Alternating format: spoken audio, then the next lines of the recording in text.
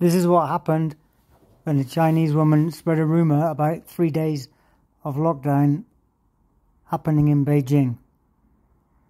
People went crazy and bought up all the shops. Looks like there's a bit of panic buying in rumour at the moment. Oh, not in rumour, I'm in Rainbow. Look at the bloody queue. Unbelievable. So it looks like everyone knows we're going into lockdown, because you look at this. It's crazy. Got a queue for nearly an hour just to get out of this bloody place. This is like total insanity. The line just to weigh your veggies. I think this is the line to weigh your veggies, got no idea.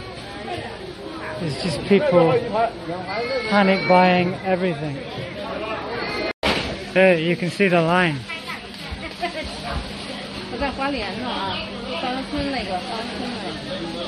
Everyone buying everything.